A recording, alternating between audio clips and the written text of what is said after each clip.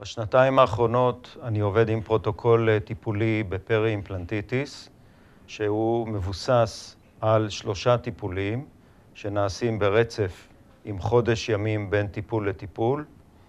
הטיפול מתחיל תחת הרדמה מקומית, כאשר מבוצע ניקוי אולטרסוני של פני שטח השתל באזור הסאב-ג'ינג'יבלי במשך כ5 עד 10 דקות לכל שתל.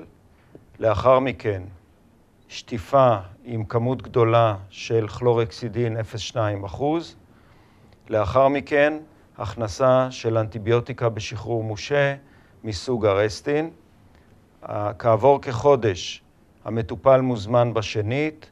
הפעם ניתן לעשות את הטיפול ללא הרדמה, שטיפה בכמות גדולה של כלורקסידין 0.2% והזרקה של ארסטין, וטיפול זהה מבוצע כעבור חודש.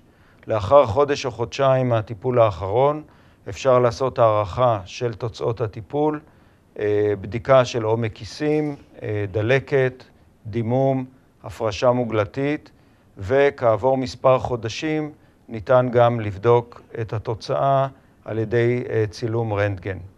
הטיפול מניסיוני מצליח באחוז גבוה של המקרים, בעיקר במקרים עם אובדן עצם התחלתי, אך גם במקרים מתקדמים. התוצאה בדרך כלל נותנת ירידה משמעותית בסימפטומים, כאב, נפיחות, הפרשה מוגלתית, ריח רע וטעם רע, ונשמרת לאורך זמן.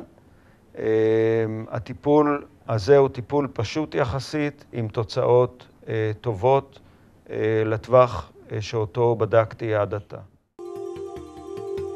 For appropriate periodontal patients, administering Arestin at the time of scaling and root planing, or SRP, provides comprehensive treatment for greater pocket depth reduction than SRP alone. Arestin comes in ready-to-use single-dose cartridges that do not require pre-measuring or pre-mixing and are administered with a stainless steel dispensing mechanism specifically designed for this purpose. A new cartridge is used for each periodontal pocket, so the number of cartridges needed depends on the size, shape, and number of pockets to be treated. Arestin immediately bioadheres and gradually bioresorbs over time, so removal is unnecessary. Using Arestin is a simple 3-step process. Assemble the unit by inserting an Arestin cartridge into the handle, then twisting until you hear it click into place. Remove the cap. Position the cartridge tip without force into the base of the periodontal pocket, keeping the tip parallel to the tooth's long axis. Press the thumb ring as you pull the tip slowly away from the base of the pocket to evenly dispense all of the Arestin. To discard the spent cartridge, retract the thumb ring and remove it. Then either insert a new cartridge to continue treatment or sterilize the handle so it's ready to use for the next appropriate periodontal patient.